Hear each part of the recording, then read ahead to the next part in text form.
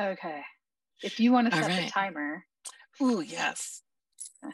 And then I have an idea of how we can pick our topic. Okay. So I have Let's 3 hear it. lists in front of me of questions. So you need to pick number 1 through 3. Okay. 2. 2. Oh, damn. All right. There's only 4 on this page. You get to pick 1 through 4, and that's going to be our topic. Okay. 3. Memory and autism. Ooh, okay. I don't know if you're that excited. You're like, oh. Oh. If hey, we talked about getting a veto. If you're like not in the mood to talk about memory. No, I was just like, oh wait, you just wrote that down. I did. That's This all. was from our last show. Although I do admit there's one other one on this list that seems more exciting to talk about. I do this. Okay, I get accused of this all the time, and it's true. Is that like I have these like systems and rules for how I want to do things. I'm like, please, let's do my idea. Pick 1 through 3. And then I want to break my own system. And so people Me are too. like, so you want me to follow your rules, but then you break your rules? And I was like, yes. Precisely. I'm game. Okay. Poor examples of autism.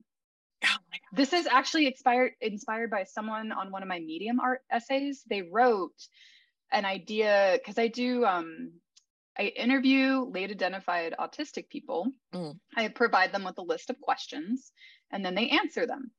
And so I recently sent my list of questions out to the people that follow me. And I said, hey, do you think of any additional questions? And one person came up with this question about fictional depictions of autism in like books, movies, whatever. Are there some that you think are unhelpful or poor characterizations? And I was like, that is a good question. Yeah. I mean, probably I feel like there's probably more unhelpful ones I know, than right? helpful. Yeah. Yeah. Because I mean, I think part of what's unhelpful about the portrayal is not always that it's inaccurate, like wholly inaccurate, but that it's stereotyped and like they all follow this one stereotype. And the reality is, and that's part of what we're doing here to show, there are so many different expressions of being autistic that, Yeah. not everybody stims externally. Like you and I have talked about, like there are things that I do. I make this weird noise inside my ears, and that's like a stim. And I've talked Yeah. to other people who do that, or like wiggling my toes quietly, or just doing these things that are like real low key and subtle and not noticeable. And there are people who have much more noticeable or external stems. Yeah. That's just different from Yeah. people to people. Well, and what I think of a lot that frustrates me in characterizations is like the rude social behavior depicted. Hmm. When I say rude, um, It's like which it's exaggerated. but it's also like I'm sure that does happen for some people. So it's like I don't want to take away from the Mhm. spectrum, but there's also a huge amount of us that are incredibly self-aware and hyper vigilant and that we don't, all this masking we're doing so we are not that. Right. And or that, and I shouldn't say that like those autistic people. I mean more like so we're not hurting people's feelings so that we're Hmm. behaving socially appropriately. And so when I watch shows that have autistic characters who are just benignly unaware, rude in all their interactions, I have a very like sometimes I'm like, I can't watch the show. I cannot. Yeah. Even though there's other parts like Extraordinary Attorney Woo. Am I saying that right? Do you know what I'm I don't talking about? know. Oh, it's a South Korean show on Ooh. Netflix. And it's really good in many ways, but also like the way she's depicted with the amount of external stimming, as well as she's just so unaware of her ways of being.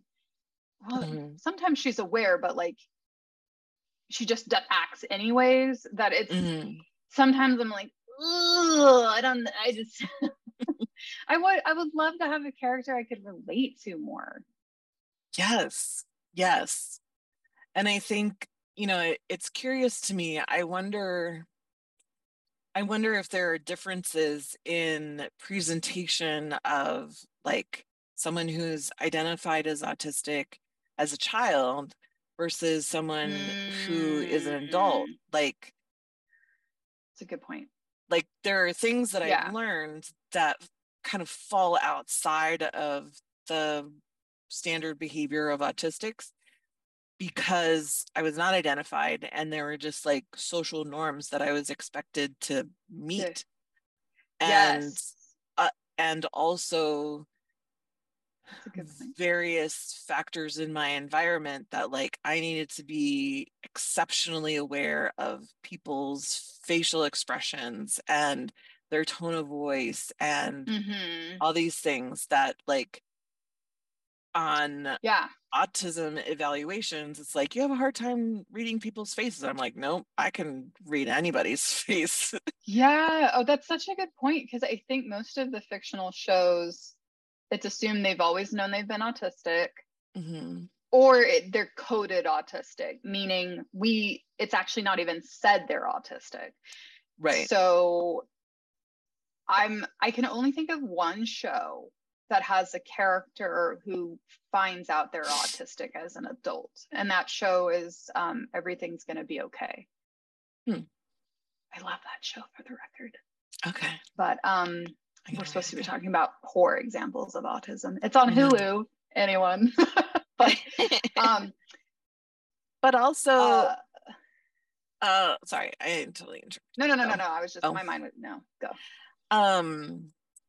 There is, so I just was watching the show The Librarians, which was like so fantastically like nerdy and amazing. Like the librarians are the superheroes, and it's so awesome. They're like, what is it on? The librarians. Amazon, I think, Amazon Prime. Oh, okay. But one of the characters has like exceptional savant genius math and physics, and is able to like they show in visual effects, but like this person can like see the equation or see the things, and that, you know, there are people who, I think the term is synesthete, have synesthesia. Can't say that word, but like where people smell colors or hear see colors when they hear a sound.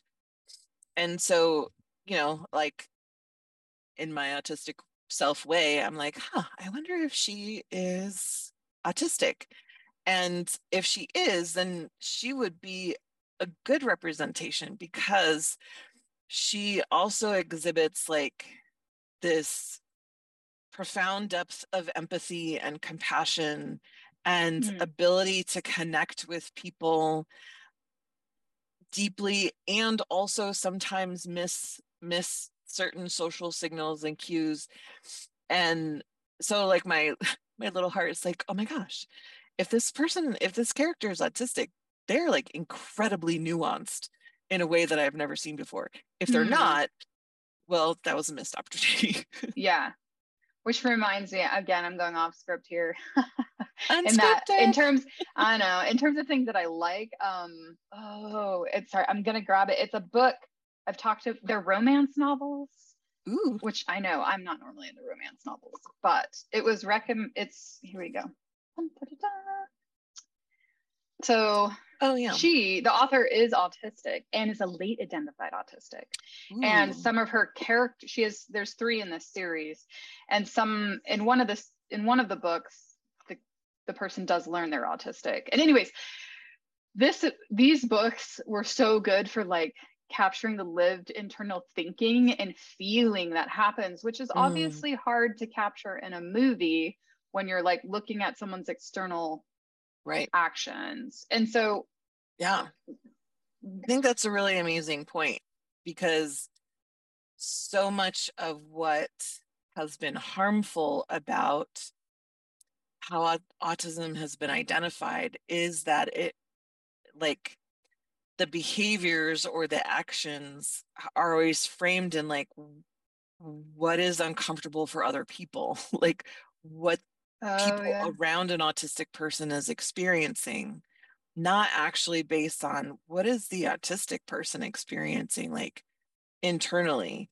And it kind of goes back to stuff that we've said before, like when we were talking about meltdowns, like externally, we may appear to be like fine and functioning well, but internally, there is just this whole other reality happening. Yeah.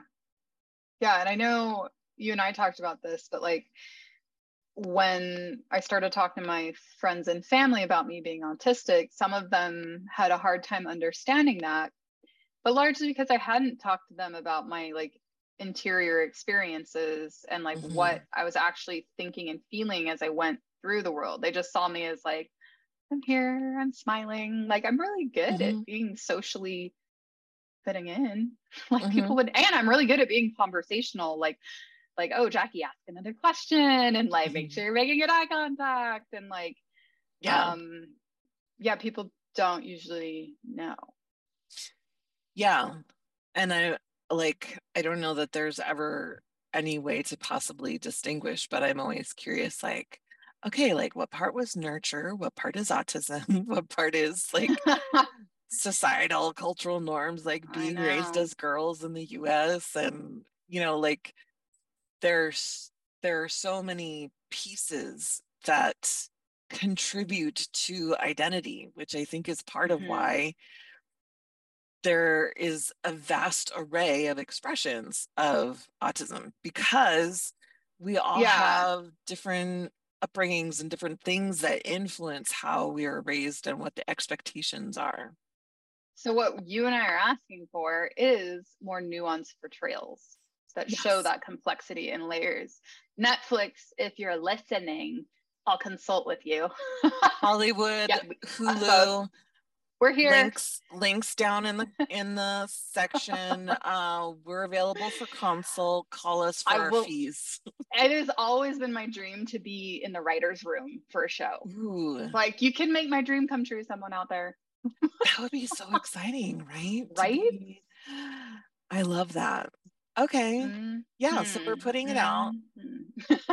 Hollywood, Netflix, Amazon Prime, Hulu, anyone who wants to, we are available for paid consultation on lived experience autism. Yes. Paid consultation. Want to highlight that. Well, there is like a movement now to have autistic actors play autistic roles. I do like that. And so you also need us to consult if you're going to portray an autistic person. Like, Jesus Christ, wouldn't you want to talk to an autistic person? Right. And this is off topic, and I'm not sorry about it. I know, suddenly we're like advertising ourselves. But hey, like, autistics are historically undercapitalized humans, and what we have to offer is valuable. Like, the credential of having lived experience as an autistic person is a really valuable credential, and the world needs to know that, and so we're educating them. Since we're also kind of selling ourselves here, also, like, we are therapists. We have the education and training of therapists, and like that on top of being autistic means we're thinking about things in a different way as well. So we're extra valuable. I just like and our brains are so amazing. But no, I'm just kidding. This is what led to the whole like find your five, surface your strengths exercise that I did, putting it on the website, because I don't think people always know. Whoa. You have to explain what this is, because other people are like, what the fuck is this? Or sorry, were you like, I was doing that, Jackie? Give me a sec. So I decided to put on my website this section that's 5 ways to put my amazing autistic ADHD brain to work for you. Because I wanted to highlight there are specific things about how my brain works that are assets that I bring to my coaching. And so let's see if I can remember them. I identified organization, innovation, Yeah. macro systems, and micro details. That's 4. And then I'm also a poet and writer, so creative I creative remember that. writing. Yeah. Did you Yeah. put lists on there by chance or no? No. I guess that was just Also okay. lists.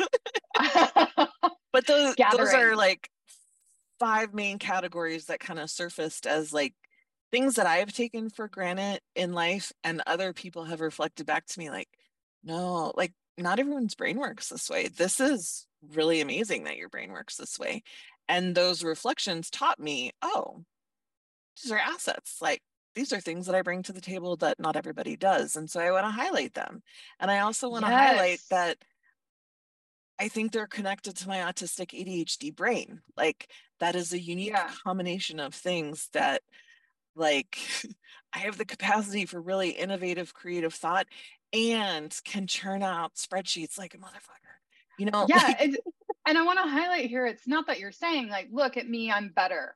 Like you're right. just like, we're all different. And so you're just saying, hey, this is what makes me different and useful in these capacities. And like, that's why you made your worksheet available to everyone. So like we can all be doing this in our unique ways. And I wanted to highlight, because I feel a little bad about what I said about, oh, and we're therapists, please take us. But like, so I'm not trying to like say like, oh, and we're better because we're therapists, but we have a unique perspective. And so Yeah. I know what you and I are trying to do is help other autistics like claim who they are and like what our strengths are, and like that's okay. That is not egotistical. That is just not acknowledging the facts. Right. And when we know certain strengths, like one of the questions that I have on the Find Your 5 questionnaire inventory is about like, if you have to build a piece of furniture, how do you approach that? Do you read all the directions and then start? Do you like set out all of the pieces and tools and read the directions as you go? Do you check the directions and make it up as you go? Like the different ways that somebody approaches putting together a piece of furniture like that highlights different strengths. And when we know what our strengths are, like, oh, I can look at these things and I don't need directions to know how it's going to fit together, then I can communicate that. If I'm building a piece of furniture with a friend or a partner, I can say like, hey, this is how I operate. How do you operate? And then maybe it's like, oh, I don't even want to build the furniture, but I'm really good at doing That's this what I was other thing. That's what I was thinking. I was like, I'm the person who's like, who can do this for me? Like, I hate shit like that. But like, if you can talk about it, imagine like how many fewer fights would happen over the building of furniture, right? If people could communicate like how they best function in those scenarios. And that's just one example of like when we know our strengths and know how to play to our strengths, then we can communicate that in our different environments and relationships in the workplace. And yeah. Well, and this is another thing we're trying to change the conversation on. There's so much focus in autism about like, okay, what are your weaknesses? What are your challenges? And how do you work with those? Like, yes, that is important. And we also want to talk about like all the ants, like all the things we're extra good at, or we're extra like, there's so much more than just like that. Yeah, the what's wrong with us.